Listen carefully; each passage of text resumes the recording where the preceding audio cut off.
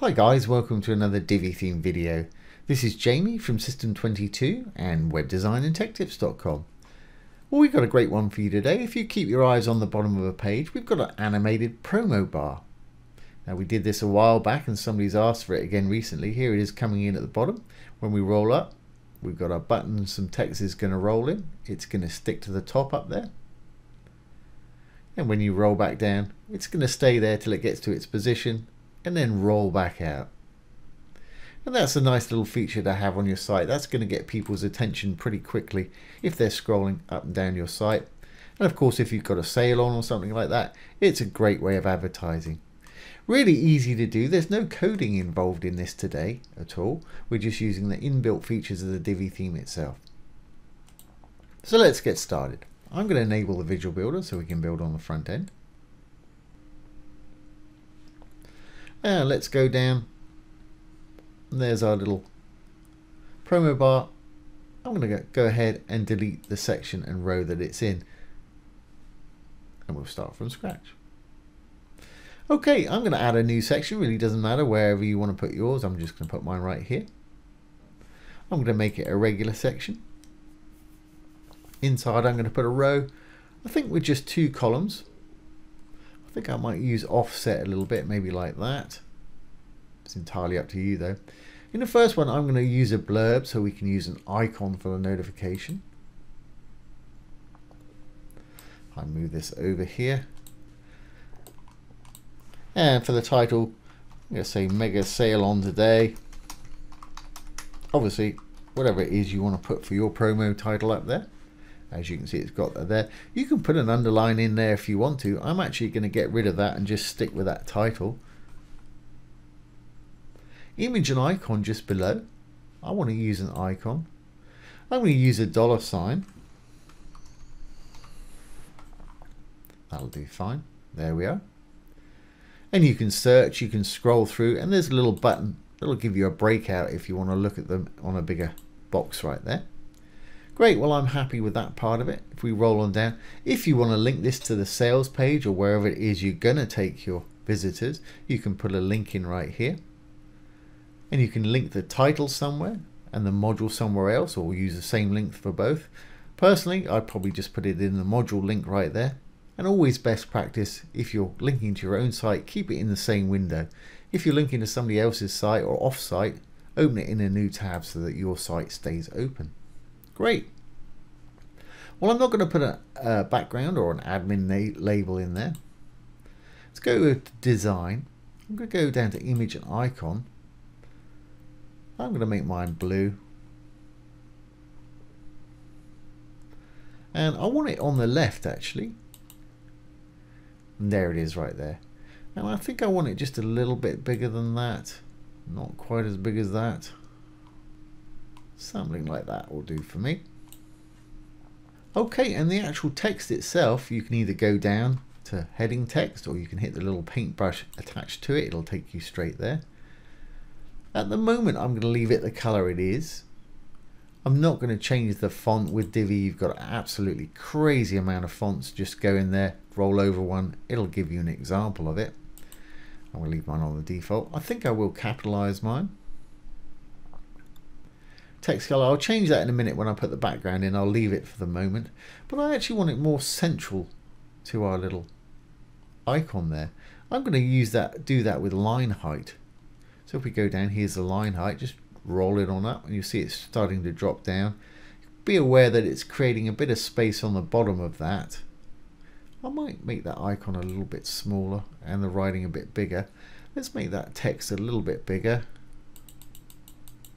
Say 25. I can take the line height down a bit for that. So it's fairly central to our little icon there. Okay, well that works for me. So let's save our changes there. Okay, well let's add a new module now in the right hand column. And for this one I'm going to put a simple button in. I'm going to roll down. There's a button module. Let's say visit the sale or whatever it is you want to say for your button. I move this out of the way, you can see the button. And again, put the link in down here. Same best practices apply. I'm just putting a hashtag in place of a link there. Not going to give it an admin label. Let's go over to design and we'll do some simple styling on it. I'm going to go down to button. I want to use custom styles. I'm going to take my text size down, I think, to about 16 pixels. Text color I'm going to make white. It'll disappear into the background there. Button background, let's keep this simple. We'll make it the same color blue as our icon there. And perhaps when they hover over it, and this is common to all Divi modules, if you hover over the dark writing within a module, you'll see some icons. If there's a little arrow there, you can set a hover state. Desktops when the mouse is not on it. Hover obviously when the mouse is on it. Let's change color on hover to perhaps green. And we'll flip it back there. Rolling on down. Don't want a border width. Or I don't want a border, I should say. So I'm going to take the width down to 0. And radius, I'm going to have rounded corners on my button. So let's give it perhaps 25 or 30 pixels. That works fine for me. Button font, again, I'm going to leave mine on the default. I think I will capitalize it though. And I don't want a button icon. If you do, that's entirely up to you. Put one in, whatever it is you want to put in. If you want to show it all the time, we can go down just below here. There's another little button to show it all the time. Just flip that to no, and your icon will be there all the time. I'm not going to have a button icon on my button today, so I'm going to switch that little thing to off. Great, well that's our basic structure there. So let's color up the background so we can see what's going on. So let's save the button settings. We're going to go into the row itself. Green tab for the row, blue tab for the section. I'm going to go into this row. In the content, I'm going to give it a black background. It's entirely up to you what you give yours, obviously. There we go. I also want to make this row full width so it stretches the whole of the screen. So to do that, I need to go into design, sizing, width I'm going to take up to 100%. I'm going to copy that, Control C, and paste it in the max width just down below, Control V, or you can type it in if you prefer. We've now got a full width row there. Great, well let's make it the size that we want it, and we'll color up our little modules so we can see them better and add some animations. So I think what I'll do is, while we're in the row, I'm going to take any spacing away, which is just down below sizing. So we'll go 0 and add it from 0. So I'm going to start off at 0 at the top and 0 at the bottom. And let's increment up a little bit. Really don't want too much space. I think I'll give it 4 pixels, and we can adjust our modules inside so they're more central and put them where we want them also. Great, so I'm going to leave that just like that. I think actually if I take some more off the bottom, I'm going to uncheck the chain, take that bottom down some so it's a little skinnier. There we go. We'll save this. Let's go into this first module, put it where we want it. I'm going to go in there. I'm going to click on the little paintbrush for the title text there. I'm going to make it white so I can see it. That's great. And we could push it down slightly or take a bit more margin off the bottom there. Let's go down to sizing. Doesn't need to be full width, so I'm going to make mine about 40%, I guess. Let's change that from pixels to percent. Let's say 40 and a percent sign. That's too short. That's all right. Well, that's okay actually. I'm going to align mine to the right hand side. And let's close up the sizing and spacing. Let's just give it a tiny bit of padding on the top. Just going to increment up with the arrows. There we go. I think that's about right there. Great. We'll save that. Let's go into our button now. I just need to push that down a little bit. So again, I'm going to go design. If we roll down, we've got spacing. I just need to add a bit of margin to the top, not padding on this, because if I add padding, it'll make the button deeper. So let's use margin. Again, I'm just incrementing up with a little arrow there. That looks about right for me. Great. Okay, what I'm going to do now is take away any padding from the section that it's in, top and bottom, so it's pretty much sitting on the bar below, and we'll add our little scroll effect and make it sticky. So blue section, blue tab for the section. I'm going to go in there, Spacing wise, I'm going to take away any padding top and bottom by simply putting a 0 in, hitting the chain. There we go. Fantastic. If you wanted to make it stand out a bit more, you could put a little coloured border top and bottom. I'm not too displeased with that though. That's going to work for me. Okay, well, let's save our changes here. We're going to go back into the row and we're going to create our scroll effects for the actual row itself. I'm not happy with the way this is aligned, our little thing. I want it more over to the right here. So let's go back into our little blurb module. Content width, I'm actually going to delete that. Get it back to the default where it was. And the actual width rather than the content width, I'm going to take that down to 40%.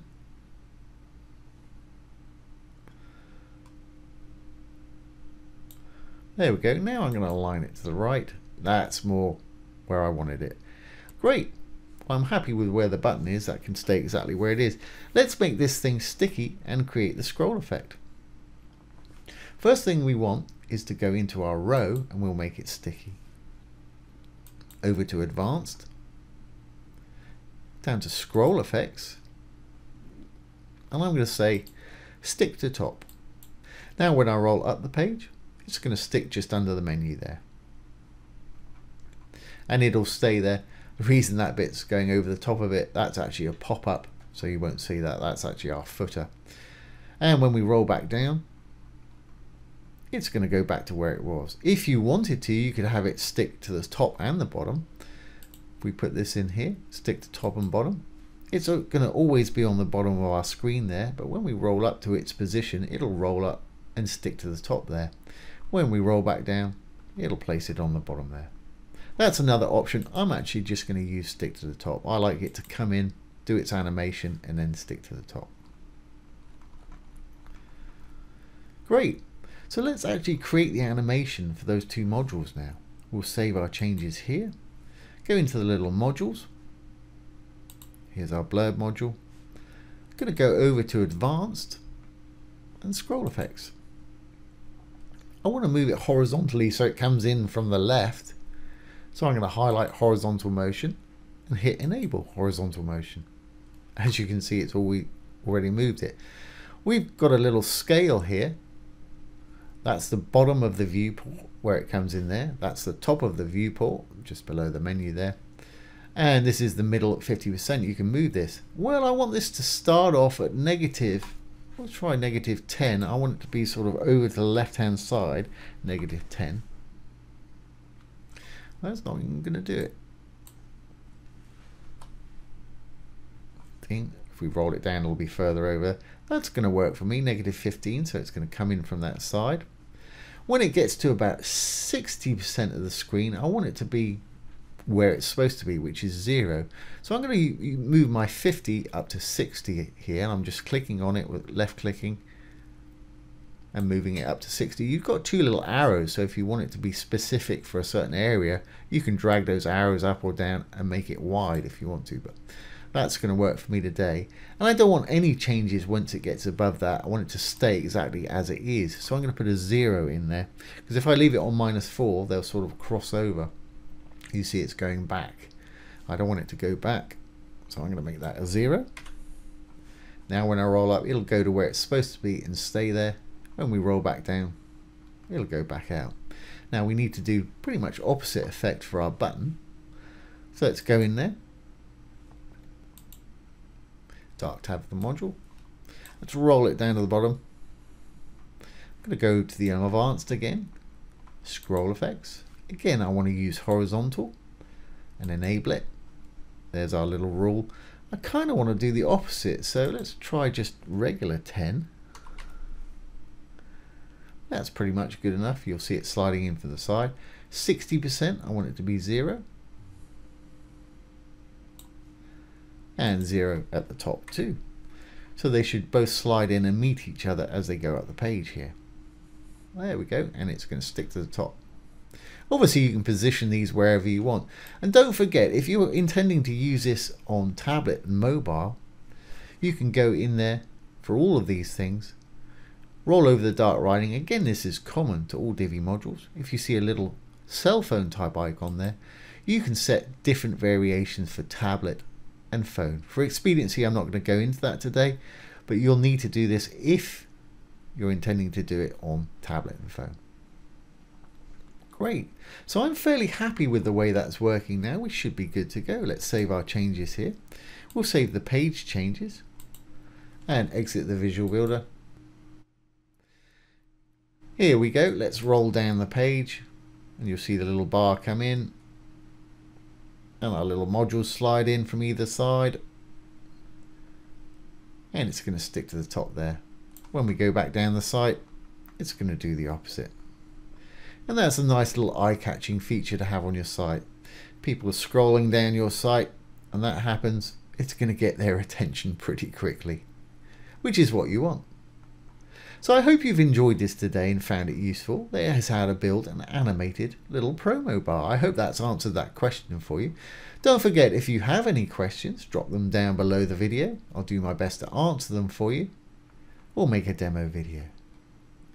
I hope you've enjoyed this today and found it useful. If you have, please give it a thumbs up, ring the bell, comment, share and subscribe to our YouTube channel. Once again, this has been Jamie from System22 and webdesignandtechtips.com. Thanks for watching. Have a great day.